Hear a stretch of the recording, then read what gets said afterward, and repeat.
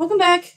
Today we're going to be using the calculator as promised to create numeric summaries for our one quantitative variable. So we were looking at Twitter posts and I showed you how to calculate the mean and standard deviation by hand. And now we're going to use the calculator to do that work for us.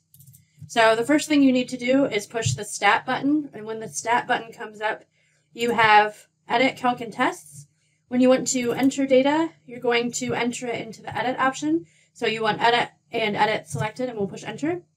And then inside of our lists, you can see I have data in list 1. So to remove that data, I'm going to use the up arrow, and you'll notice it highlights L1, and then I'm going to push clear, and you can see that it's deleted in the row, and once I push enter, it deletes that whole column.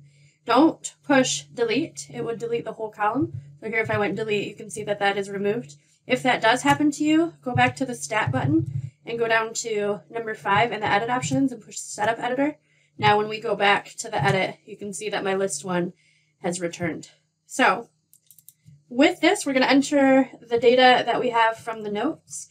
That was the number of Twitter posts, and we calculated a mean by hand for that. So we had 5, 7, 1, 4, 10, 12, and then 8. It's always a good idea to go and check your data entry to make sure you don't have any errors. Now that we have them all entered, I'm going to push stat again, but this time I'm going to use my right arrow to go to one variable stats. Once that's highlighted, I'll push enter.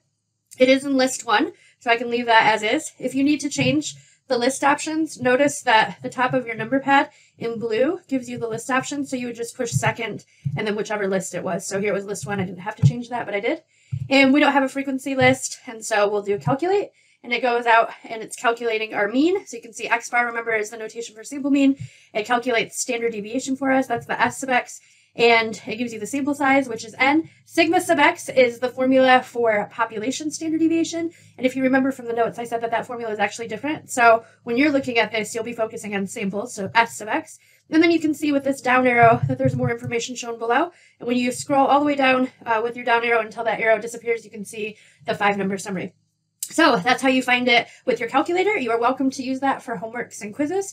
Please let me know if you have any questions. Otherwise, have a great day.